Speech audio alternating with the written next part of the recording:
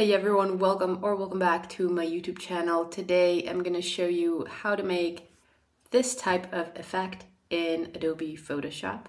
So let's jump right into it. So first off, we need our images. I usually get mine from pexels.com. This is not sponsored. I just feel like they have a good library of images and videos. So we're just going to write window and look for an image that could fit well with what we're trying to do.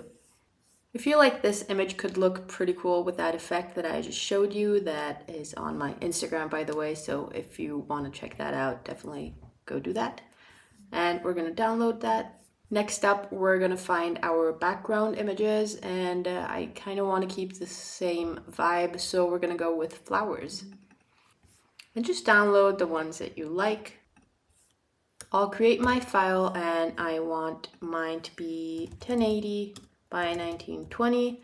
That's vertical video size, standard vertical video size. Just import your base image. That is going to be the window scene first. Let's go to our downloads and select our window image. Let's center it properly. I want to cut the image so we can right click and rasterize the layer, then grab our rectangular marquee tool, which is right over here, select this part, hold down shift to add more selections, so add one at the bottom over here, then I'm going to right click and content aware fill,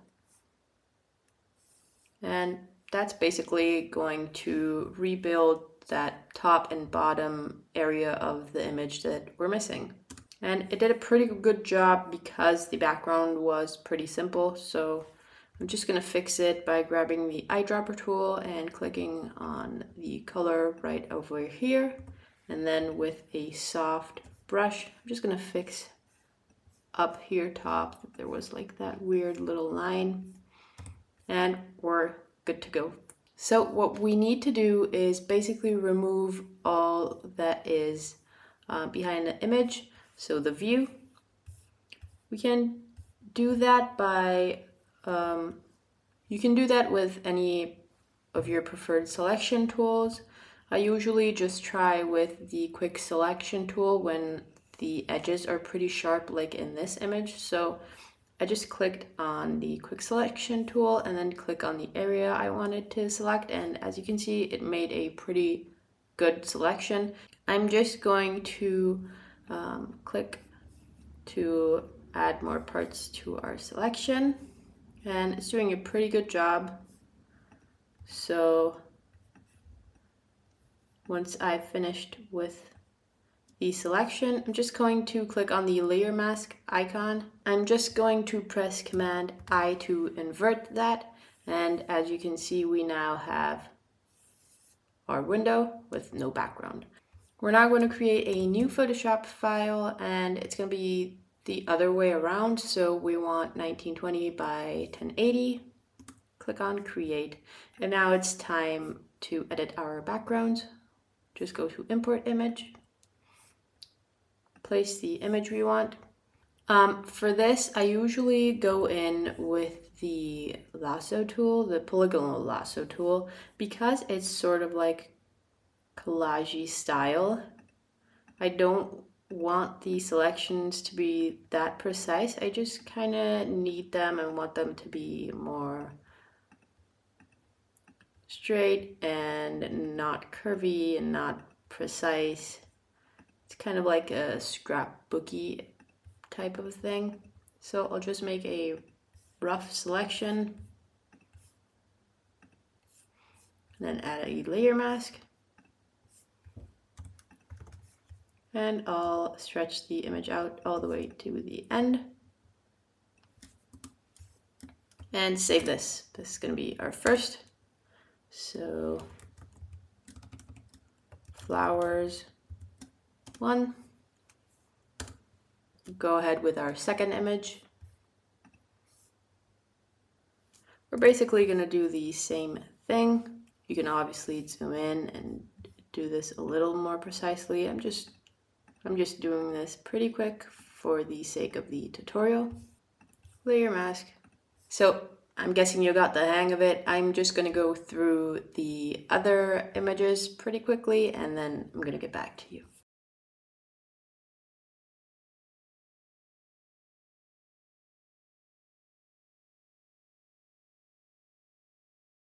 So we're going to go back to our window file and we're just going to go to Window and click on Timeline. Now this little window will pop up right over here at the bottom and you have either Create Video Timeline or Create Frame Animation options. You're going to go with Create Video Timeline and just click on the button and you'll get a timeline.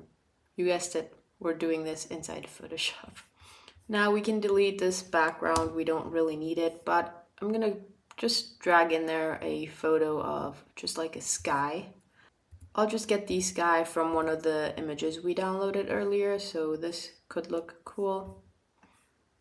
And I'm gonna stretch it out to fill the entire page. And obviously we're gonna place it behind the window. And now between our sky layer and our window layer, that's where we're gonna stack up all the other layers. And then we'll worry about the animation later. First off, we're gonna place everything exactly where we want it to be. I'll start off with the mountain layer.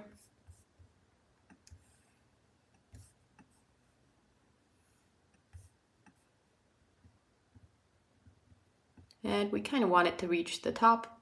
Then I'll go with maybe these reddish flowers that are almost the same height as the mountain.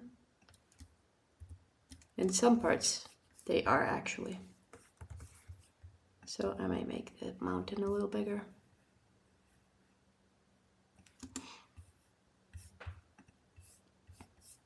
Next up, I think I'm going to place the green hill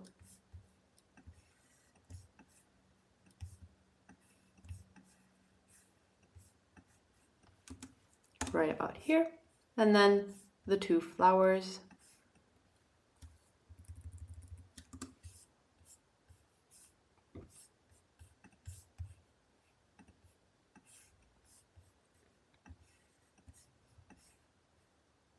Once I'm happy with the positioning of all of our layers, it's time to animate them. And it's a super easy thing to do in Photoshop. Many people don't know, but Photoshop's timeline for really simple animation is so good because you can do everything in the same software and without switching to Premiere Pro or After Effects. So I find it super easy and straightforward. And it's very similar to how keyframe animating works. We want our first layer, which is this one, to go from this all the way to the other opposite side. So what we can do is just click on this little arrow, click on the transform stopwatch, and it works just like in Premiere Pro or in After Effects. So you go to the end of your timeline. I'm gonna press Command T and just drag it all the way to the other side. And that's literally it. We have a moving layer. And we're gonna do that with the other layers as well, but each layer is gonna go on the opposite side. So our yellow flowers is going from left to right, which means these purple ones must go from right to left. We're gonna click on the stopwatch on the transform, go to the end, Command T, just drag it all the way over to the other side, and we're gonna keep going.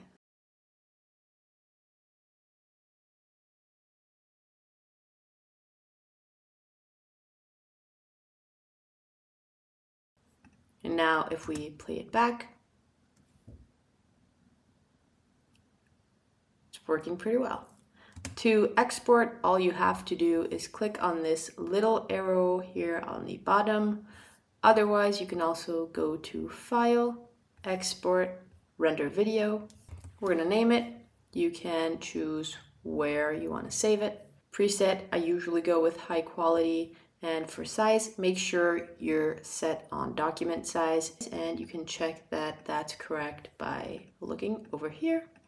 Frame rate 30 FPS, and everything looks good. Just click on render. And since it's all about simple animation, it's not even gonna take that long to render your video out. So let's play it back.